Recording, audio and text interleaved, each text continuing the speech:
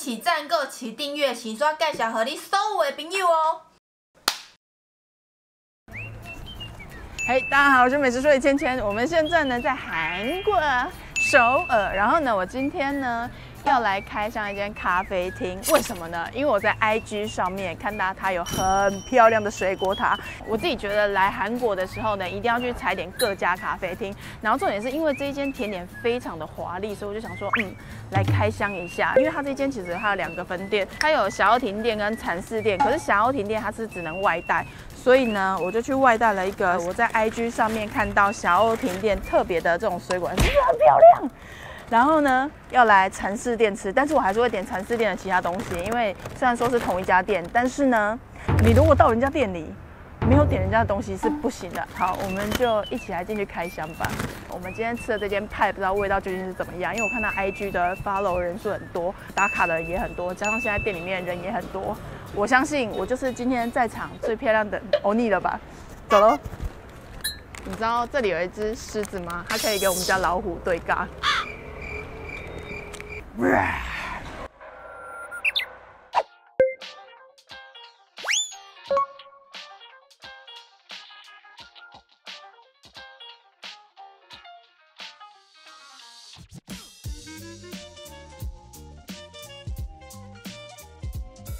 来哦，各位，我们现在在那个 Ginger Bear 里面的，然后因为它是主要卖咸派的，可是因为它的甜点看起来非常厉害，所以我就点了一大堆咸派、甜的蛋糕，还有香菜塔跟浓汤，这些都是我在网上查，就是都非常有名的。然后呢，这个饮料是网上很多人讲，它的口味有那个芒果、苹果跟甘蓝，感觉很健康，所以我想说先来喝一下它。来，女明星早上都会来一杯那个。女明星早上都要来一杯，但我会唱歌。哦，很好喝哎，而且完全没有甘蓝菜的感觉，而且很好喝哎。那首先我们先来吃香菜塔，为什么点它呢？为了馍馍。馍馍你看到了吗？馍馍，它这个是期间限定的。哎，它里面是那种有点像那种很多蟹肉棒啊，然后小黄瓜，有点生菜沙拉的感觉。它的那个小黄瓜是切直的，大家还记得我去阿嘎的频道，他不是说要顺着它的纹路切吗？这才会顺它的纹理。你个水啦！它就是顺着它的纹路。哎呦，阿嘎讲的是对的，我要咬它喽。哎，这个很好吃，这是我喜欢的味道哎。我不确定是韩国的香菜的关系，还是品种可能不一样。它的香菜的味道其实没有到非常的重，它就是有淡淡的香味这样而已。我觉得这我喜欢哎，很好吃哎，怎么会这样？怎么会这样的？我刚刚本来想说它长得有点邪门。后面的欧尼是超有气质，我们只用手抓，第1名，还没有吃其他的。我下一个来吃它的咸派，这是他们有名的 set。哇哦哇哦哇哦，里面都是肉，看起来太罪恶了吧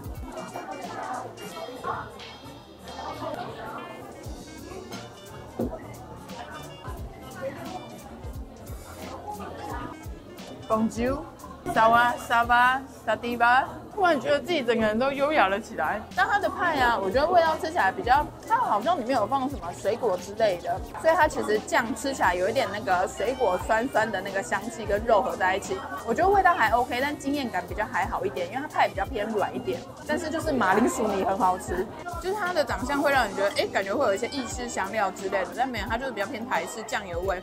我觉得这样没有不好，只是会跟你想象中有点不一样，然后你就会觉得哇，阿嬷。我们先喝一下汤，上面一样有香菜，我觉得馍馍很适合这里。有带辣呢，这个长在我喜好上。但我先跟大家说，你如果不爱浓汤辣的，因为它是甜椒味，非常的浓，而且很辣，够辣够香。好，我们来吃，怎么办？我们要先吃哪一个？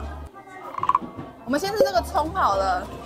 这个光是马铃薯，然后这应该是鸡肉，然后跟一大堆葱，这里还有大的那种葱。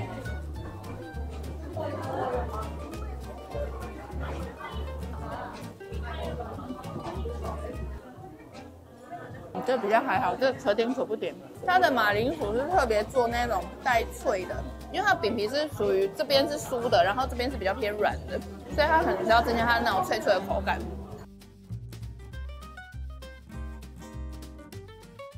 这一个是菠菜 cheese， 我每个都这样拿起来直接啃，会不会太粗鲁？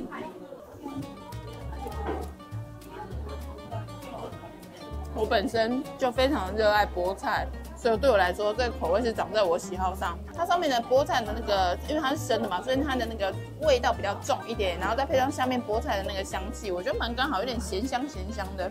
有没有在韩国的留学生的朋友吃过这一间？请留言与我分享。它里面这里也有菠菜。这个是手撕猪肉派吗？那我们先吃它，但它长得有点像蓝莓。哇，它真的很有手撕感。我来吃看它味道，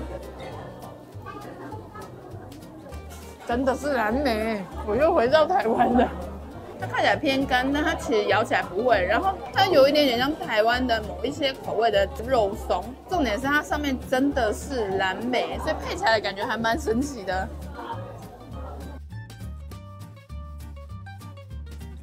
不管怎么样，咸派一定要配个汤，因为你就是吃几口之后再喝一口汤，就哇，很搭。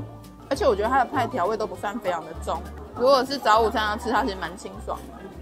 来吃一下这一颗，这颗好像是鸡肉的，对不对？奶油鸡肉蘑菇派，它也是有点像手撕鸡肉的感觉。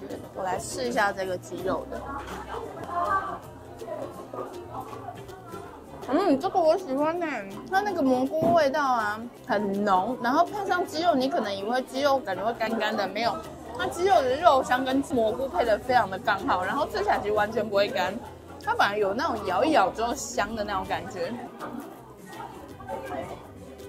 这个好吃哎，因为我本身对蘑菇没有抵抗力，我好爱吃蘑菇。接下来就是我们酪梨了。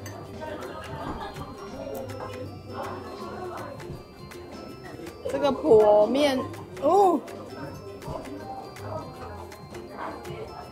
这可以，它就是酪梨、培根跟蛋，还有番茄配在一起，怎能不好吃？它就是一个完美的早餐的一个 set。咸食我目前最喜欢那个 set 的那一盘，因为它有马铃薯泥，反正整体吃起来虽然有阿嬷的感觉，但是我觉得那一盘好吃。然后这个酪梨跟蛋呢，也是我喜欢的味道，比较清爽一点点。还有这个汤，它也是咸食界的 best。不过我觉得这间大家如果不知道吃什么早午餐，好像可以来买来看。我觉得这咸派很清爽，我觉得当早餐其实没有觉得很 heavy 啊。还有香菜塔。香菜塔一定要吃，但是香菜塔大家来的时候可能没有的，因为这间店因为季节，然后会换一些不一样的当季菜单，所以大家可以注意一下这间店什么时候会再出香菜塔，因为我觉得它香菜塔超好吃的。我们接下来咸食结束了，换到我们的甜点盘哦。哇塞，这间虽然说主要卖咸派，但是老实说我是被它的甜点给吸引的。所以我们现在来一一的给它吃起来，怎么办呢？我要先吃哪一个？我先吃开心果好了，因为开心果它的编号是1号。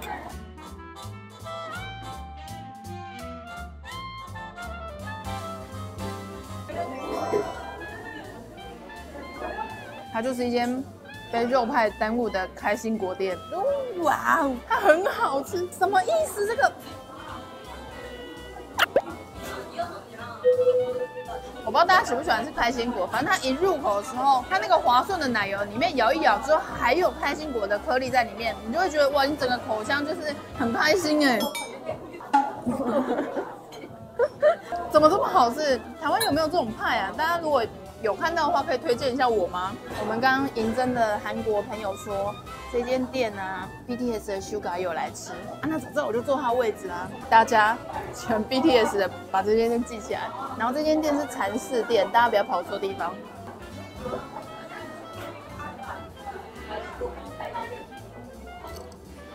我跟大家说，它的咖啡还好，但是呢，它的开心果真的很强。我要疯掉！然后下一个是柠檬，对不对？柠檬蛋白霜。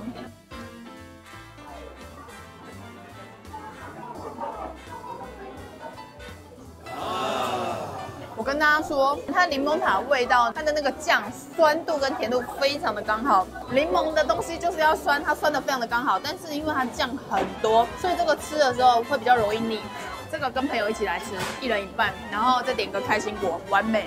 这个是期间限定的，它上面有写，这是新的柚子口味，而且你看它的蛋糕体看起来超湿润的，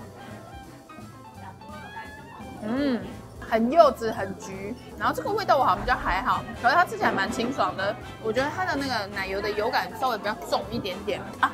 你如果喜欢柚子茶的话，你就会喜欢这个，因为我觉得味道一模一样。可是它有一个加分的地方是它中间有放那个橘子的瓣，所以咬了之后会有那橘子瓣啾啾啾的感觉。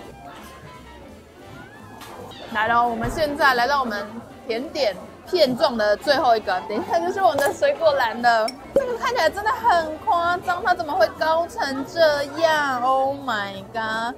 等一下，这个感觉要这样吃一下。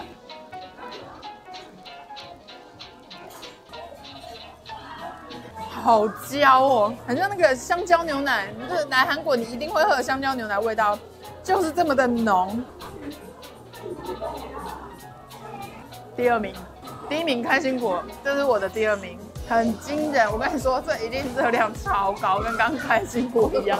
我觉得它这一款呢，吃多了会腻，但是它跟柠檬塔的那种感觉完全不一样，因为你就是有一种到韩国了的仪式感。有没有很像这个固体的那个香蕉牛奶？哇，好浓哦！这个的组合，如果一个人就是无条件开心果啦，然后你如果2个人来，柠檬塔跟他一人一半，因为怕你会腻，然后呢，开心果一人一个。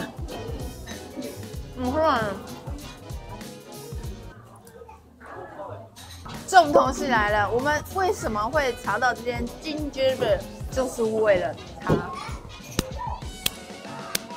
还有香菜茶。刚才不说香菜，我现在又讲。哎。祝你生日快乐，生日축하합니다。我们来看看它可不可以真的提起来哦。对，哎，它其实算提得起来耶，因为它刚刚连下面一起拿了。谢谢，新年快乐！我们来切看它的剖面会长怎样。好吃哎，切起来会长怎样呢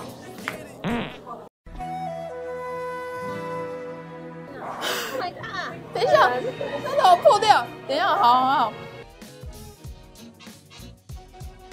好，来了。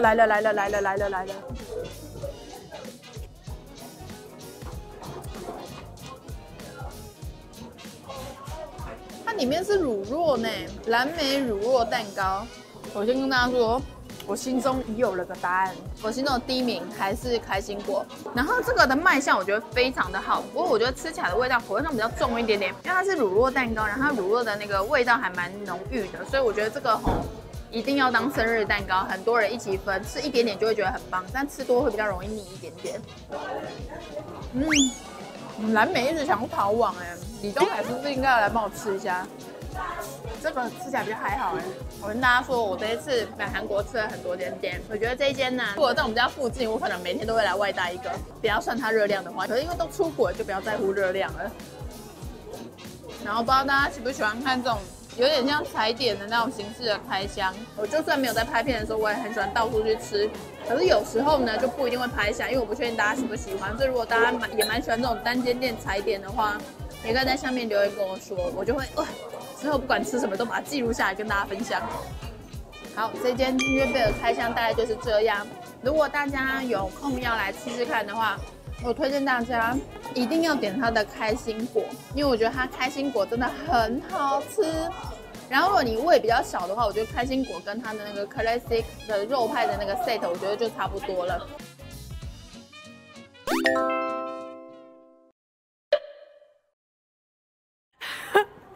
那我跟大家说，我们刚刚经历了种种的路程，终于来到中路3街。刚刚就给搞，想说，我觉得我们要先去感觉比较少台湾人会去的地方，我们就跑到了马浦。我还特别叫 Uber 要坐30分钟的路程。下车之后，我们就左看看右看看，哎呦，有一点点偏的，这里到底是哪里？就发现，哎呦，我们下错地方了，所以我们又再叫了一次计程车。我们就终于到了马普的布帐马车，只有4摊。也没有我想要吃的东西，所以呢，我们就绕了一大圈。经历了1个小时之后呢，我们到了中路3街，走，我们一起来吃布帐马车，韩剧都会出现的。Go！ 我好伤心哦。哇！我们到了！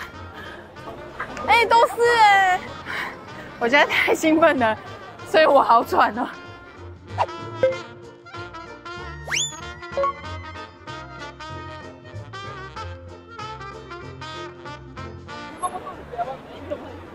哎，鱼糕到底在哪里啊？是在后面，对不对？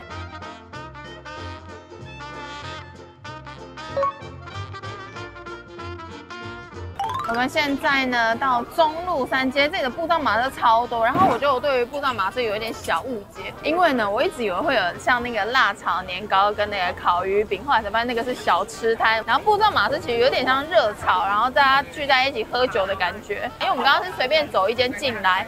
这一间它的菜单还蛮贴心，就是它有英文跟那个日文，就是因为如果看不懂的话，然后我们刚刚乱点了一大堆，不知道味道是怎么样，现在有点小期待。然后今天我真的是带财，这一次来不管去哪一家店，原本都没什么人，结果我一进来的时候人都很多。我来帮大家调一下烧皮。它要膨胀了，它要膨胀了！哇！这是我第3次在韩国调烧皮，第3次失败。枪！未满18岁请勿饮酒。我刚满18岁，我可以。还不错哎，汁很多。这个是海鲜煎饼，一举骨。它看起来是煎的比较软的那一种，不是脆的那一种。好看哦，还蛮好吃的嘿。它的那个我刚刚切的时候不是看起来糯糯吗？它咬下去，你们有听到那个酥酥的声音吗？那种烤吃的。然后它看起来很油，但它吃起来的油感其实没有到非常的重，而且它的韭菜的味道超香，然后又不会老的。我本来想说阿祖玛好凶哦，结果一吃就是好，你可以凶，你凶我，看你要多凶都可以。我刚刚默默上桌了一个了，这个呢是他们的煎饺，而且他们的煎饺看起来超好吃的，它里面都是那个韩式的冬粉做成的煎饺，跟我们那种常见台湾的煎饺里面是加猪肉有点不太一样。好看，还不错，但我比较喜欢这个，因为这个酸辣的，很清爽。来个鳗鱼，刚刚阿祖玛大力推荐的这个鳗鱼。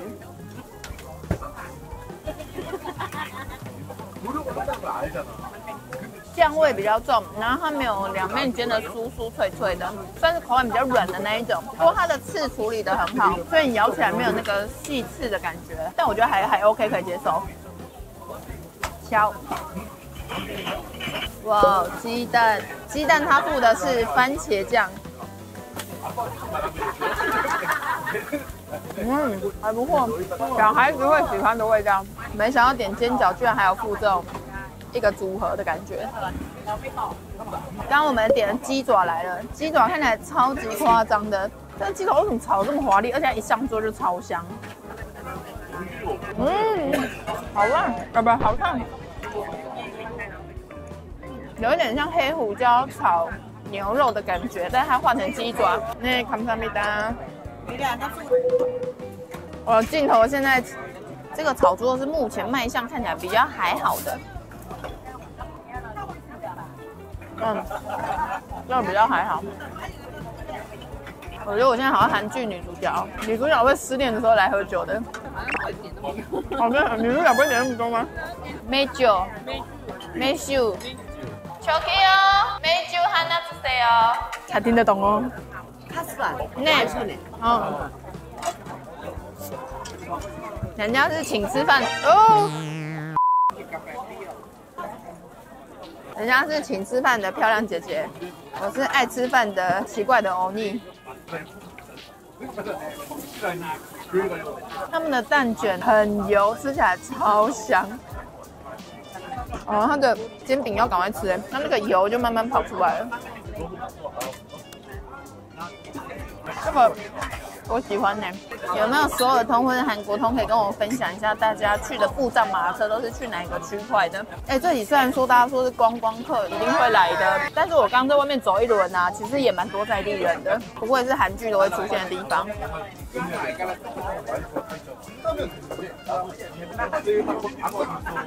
超级下酒，口味超重，而且一定要配啤酒，凉凉的。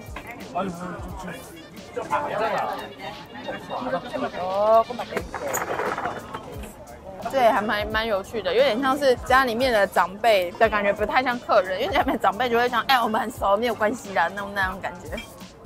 这是我目前最满意的。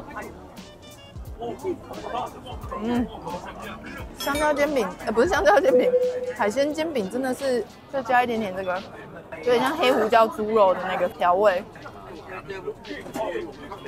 如果你是在约会的话，一有位置就可以来这里，就可以好好的聊天抬杠。我们刚刚吃完布帐马车，我只能说，我觉得吃起来还蛮满足的。然后我们刚刚点的那些菜结账起来是129000的韩币，所以算起来大概台币3000多块，我觉得还可以接受，因为它的氛围跟它的分量其实都算蛮大的，好像有点小贵。因为我们点鳗鱼，所以大家可以剔除掉鳗鱼的选项，可能就没有那么的贵。但我觉得体验上，我觉得蛮有趣的。通常人家都是点一点点，然后配比较多的酒。真的我们是相反。我们是点很多的菜，然后配一点点的酒啊，没用啊，没用啊。但我吃得很饱，我觉得很满足。人家桌子上面的酒瓶有多少罐？我们刚刚只有3罐，然后我们的菜是人家的2倍、3倍，我们真的很没有用怎么会这样？我们现在在弘大，然后想说来吃那个떡볶이跟鱼饼，因为我刚开始想说我要吃，所以现在特别跑来弘大吃。而且我之前是大部分来韩国，其实来了好几次，我大概做弘大做了3次左右，所以对于这里非常的熟悉。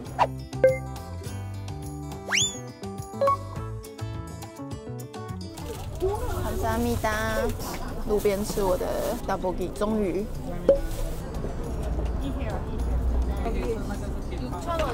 我要吃一个这个，沾一下。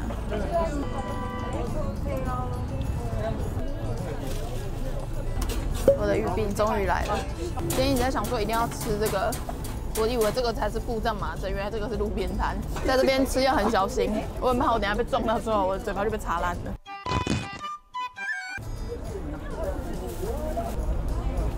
沾这个떡볶이的酱。我觉得这边比较没有那么辣，我在想我当初可能是吃隔壁间的。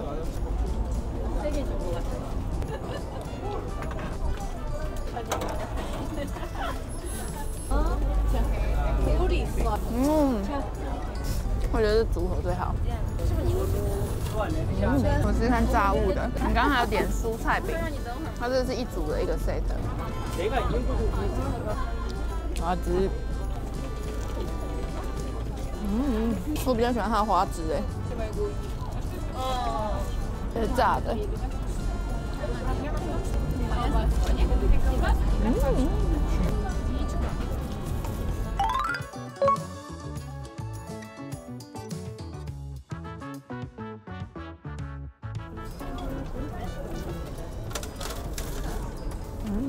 我觉得炸物隔壁比较好吃，还有这一间比较好吃，不知道味道比较厚实。第二间。네.辣口味的。没有到很辣，还 OK。好烫。